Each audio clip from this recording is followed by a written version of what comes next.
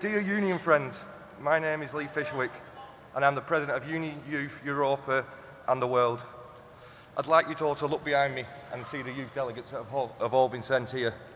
As you can see, it's an increase from the last Congress, but still, unfortunately, it's less than 5% of the delegacy here at Congress. We need to take a stand to include youth and take a bigger step to the next World Congress. We want to double the youth delegates when we meet in 4 years' time in Liverpool.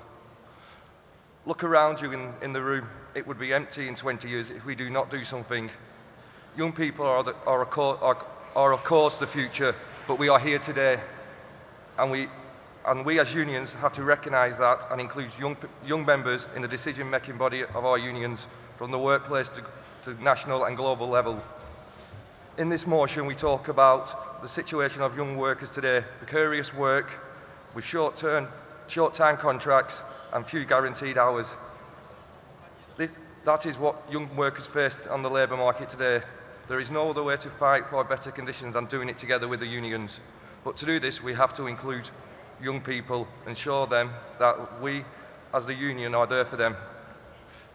UNI Europa Youth ran a campaign together with 5 other European federations about young people's working conditions today, and the message is that take back our future.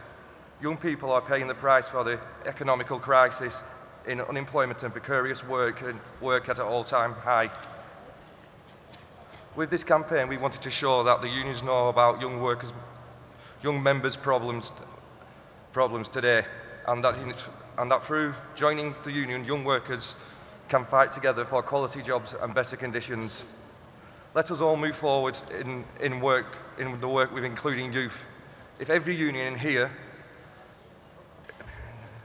sent one person to the next Congress, we'll be well on our way to our journey to the UNI Youth target of 20% youth delegation. So as speaking as all youth together, we hope you all take this and move forward and include youth in all activities. Thank you. Vielen Dank, Lee.